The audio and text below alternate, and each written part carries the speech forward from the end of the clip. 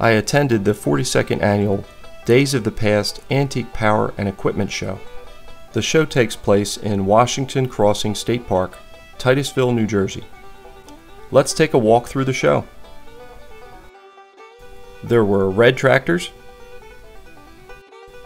green tractors, and Ford tractors, and even a couple hot rod tractors.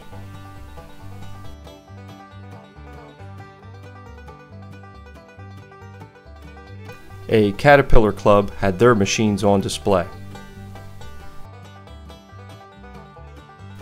There was a group of large trucks and a couple of old fire trucks.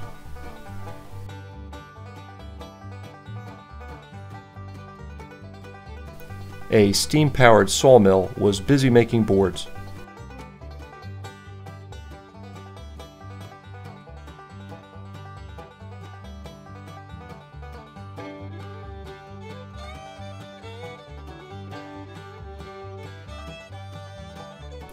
And nearby, a blacksmith was demonstrating his craft. I really enjoy the hit-and-miss engine displays. This machine sorts potatoes by size. This engine is air-cooled.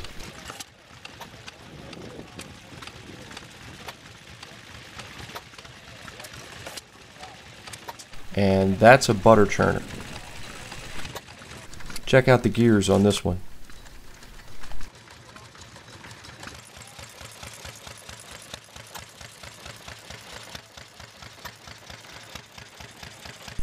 The mechanism on this washing machine is mesmerizing.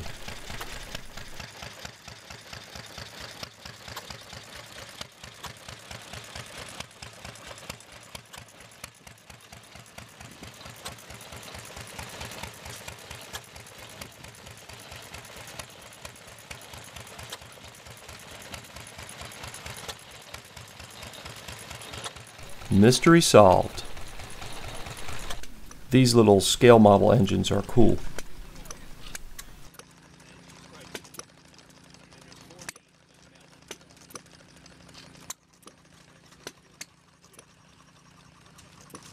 Here's the famous 805 Road King 4-cylinder Briggs engine.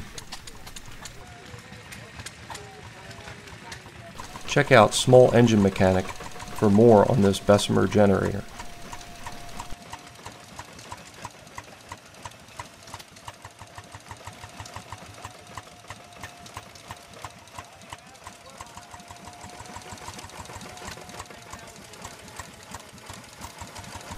There was also an antique car display.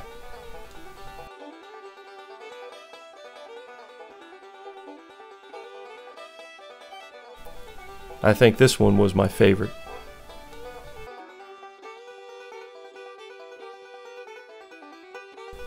This one's so tiny, it's hard to believe it's a real car.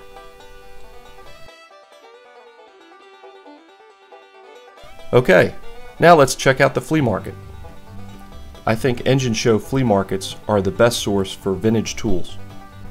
I'll let some music play while we walk around.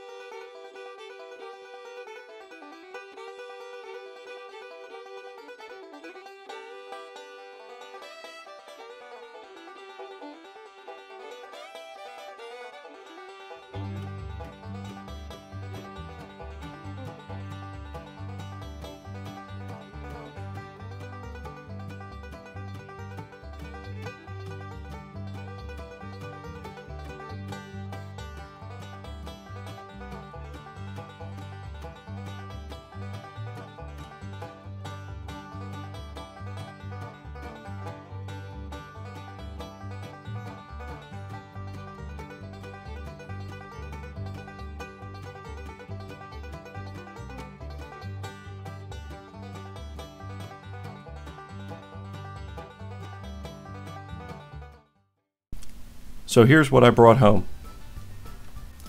This first set was 3 for $1. I thought this Lewis utility knife was cool. Would you call the design Art Deco?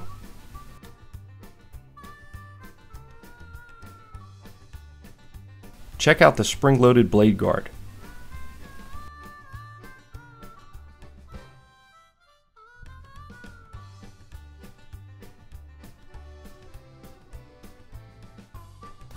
The deal was 50 cents each, or 3 for $1, so I picked out 2 US-made wood handle screwdrivers.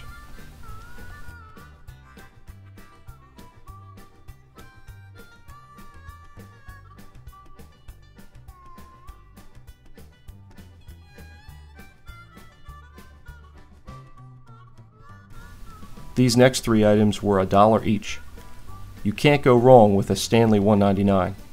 I think the blades and side note makes it an older one.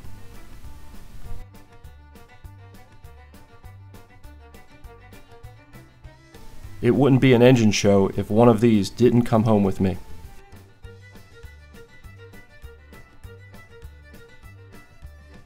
As usual, it's bent.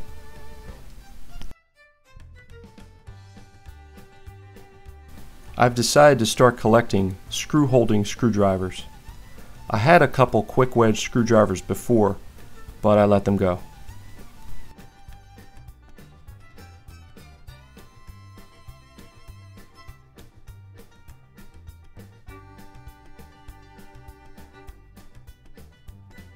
I paid $2 for this small adjustable wrench. Aside from the surface rust, it looks like it's in great shape.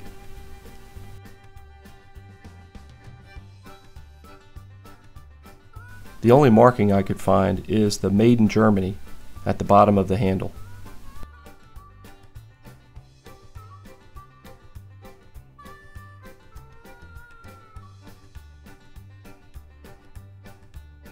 I paid up for this next pile.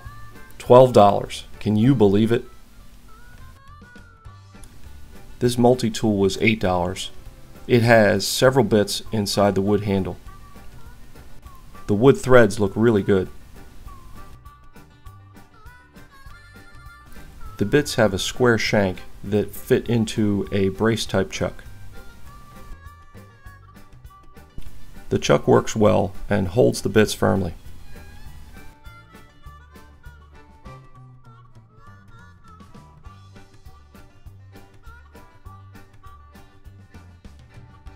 I got 3 flat-tipped bits that I assume are screwdriver bits.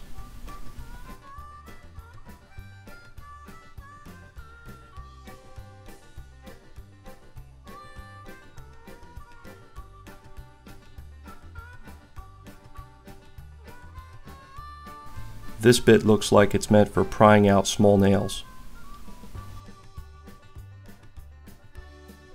This one is a gouge.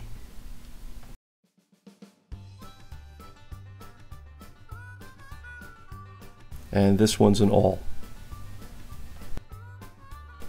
The other 2 items in the group are screw-holding screwdrivers. This one is similar to the quick wedge design. Looks like it says Vaco K34.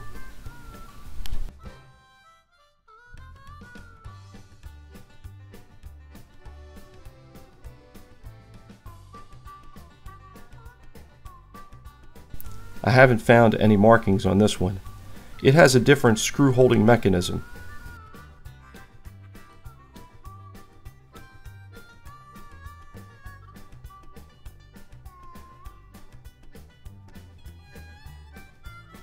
Pretty neat, right?